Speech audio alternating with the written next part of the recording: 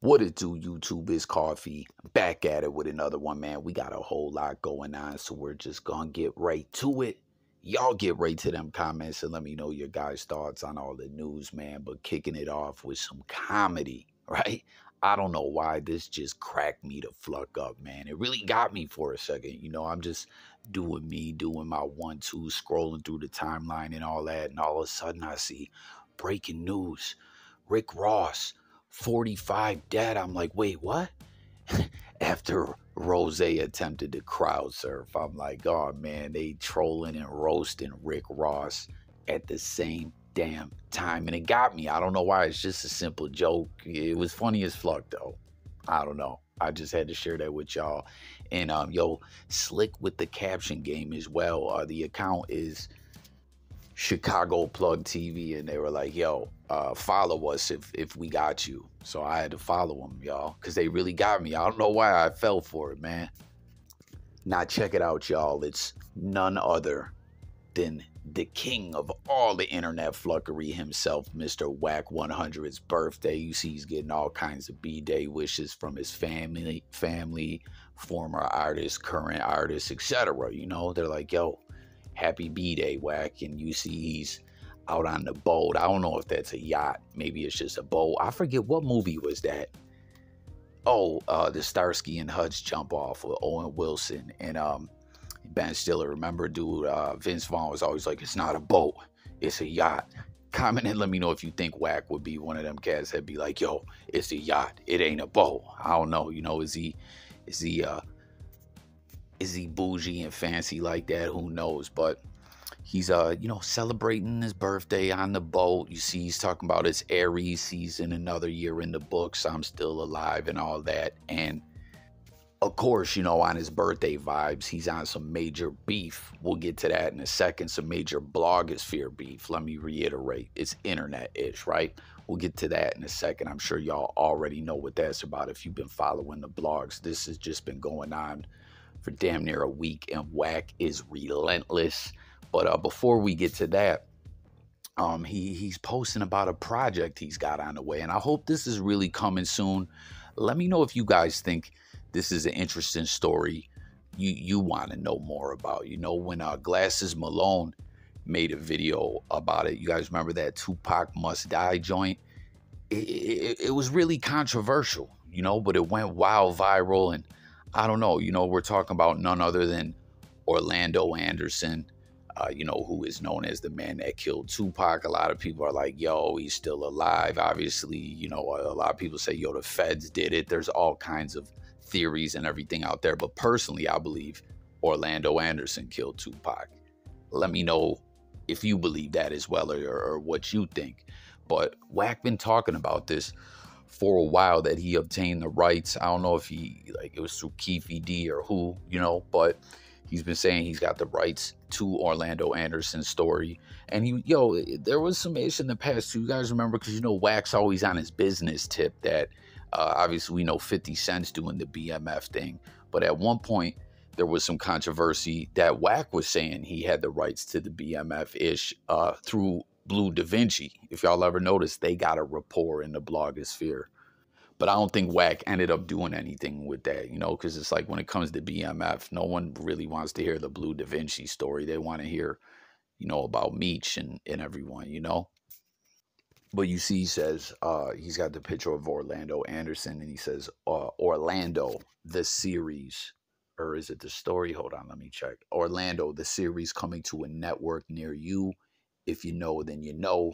100 Enterprises, West Up. Wack been doing that West Up caption, that hashtag for the longest time, Billy Joel voice. But for real, let me know, are you interested in hearing more about this story? He says coming soon, so it leads me to believe it's already in the works.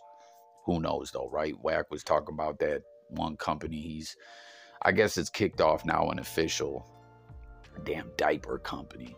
Like, I don't know. It's just shocking. Like, not shocking, but who would think, like, yo, I got a big business deal going down. It's a diaper company. Not like, get your money or whatever. I don't know. It just, Wack was talking about that ish for like 3 years, but now apparently he's doing business overseas. Floyd Mayweather's in the mix. I don't know. You know what I mean?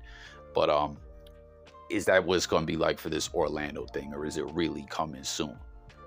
We'll have to wait and see. And let me know if you're interested more in hearing about Orlando Anderson's story, and if you think he indeed did kill Pac.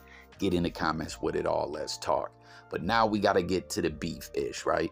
How could Wack ever really celebrate his birthday without trolling the fuck out of somebody?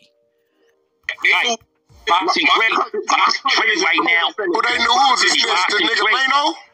Yeah, Maino told that boxing train them niggas in the precinct. Damn. Yeah, he was 16. He didn't want to go to the island, my nigga. He was 16 years old. He didn't want to touch that rock because shit was going down. Adolescence was at war at that time. He didn't want to walk into that threshold, so he was trying to make any kind of deal he could make at the precinct to try to get home. Yo, I'm 16. These niggas old. They knew he was boxing great. Boxing great right now. Who they knew who was this the nigga Maino? Yeah, Maino told that boxing train them niggas in the precinct. So y'all heard that Wack sitting there chopping it up with none other than Snow Billy. Yo, where's Snow Billy been at, man? This dude's wild, man. I heard him and Maino arguing another time. There's a viral clip floating around out there in the blogosphere of Maino arguing with Snow Billy. Maino was in a room and Snow Billy was in a room and Maino popped up in there as they were talking about Maino and whatever the case may be. Yo, did Snow Billy's book ever come out? Or wasn't he supposed to make a movie or something too? I don't know. You know, then last year, I think, reportedly someone allegedly tried to blow up his car. Some people were saying, yo, that was cap. They were like, yo, like, he spit, like, because he was showing off pictures of his arm being burnt up, and some people was like, yo, Coffee, don't believe the hype. That man spilled coffee on his arm. I don't know, man, but Snow Billy back active out here in the blogosphere, and he's talking about Maino was snitching back when he's a teenager, scared to go to Rikers Island. Like, this story is just, this is all we're seeing about is Maino and WACK100. Maino and WACK100, and Wack is just loving trolling the fuck out of Maino. Their beef actually stems back to some years back, man, back when Game did the pest control video. And I don't know, man, it's a whole another situation. But I mean, it makes sense that, like, you know, we know Wack loves to be involved in all the controversy and fluffery, but it like makes sense that that's more ammunition why he's so relentless with this ish, man. But real talk, the whole, like, Wack do got a point in this, like that whole situation with the chain. You know, everyone done dug up them posts like, yo, you was repping that you and Troy Ave were good money and y'all flucked with each other, and then you got his chain. Like, it just really doesn't make sense, man. But I don't know, Wack ain't letting Maino forget about it at all. What do y'all think? And then last up on the rundown, guys, some of my favorite artists currently in the rap game. Griselda, you know what I mean? Conway the Machine. It's wild too, when they first came out, Conway was my favorite of the Griselda crew.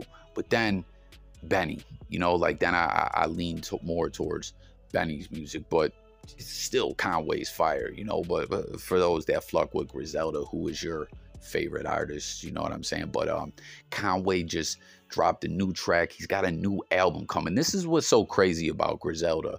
We know they drop high volume, you know what I'm saying? They're always dropping mixtapes and EPs and albums and all that, right? But this is actually only his second official studio album that's coming, and it's called He Won't Do It. It's the follow-up to the Shady Records debut. Well, the only one project he dropped on Shady. That was a whole wild story all in itself. They had a 3-album deal, and it took them a million years to get it out, you know, and times it seems like there was some tensions. There was some, you know, situations where Griselda, you know, Westsidegunn and Conway and, you know, the Shady individuals weren't necessarily seeing eye to eye, but in the end, they're good money, you know.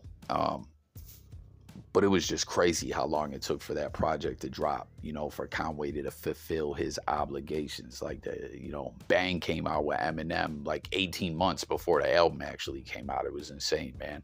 But this new joint he got out goes hard, and it's called Quarters/Brucifix. I don't know if them are two different tracks. This track, though, that I got the video playing, fire. Comment if y'all heard it, if y'all fluck with it. And it's interesting, too, because we also see Westsidegunn via social network saying a peace, RIP to Scott Hall. But you see, he also is rocking, you know, some Kevin Nash on his clothing as well.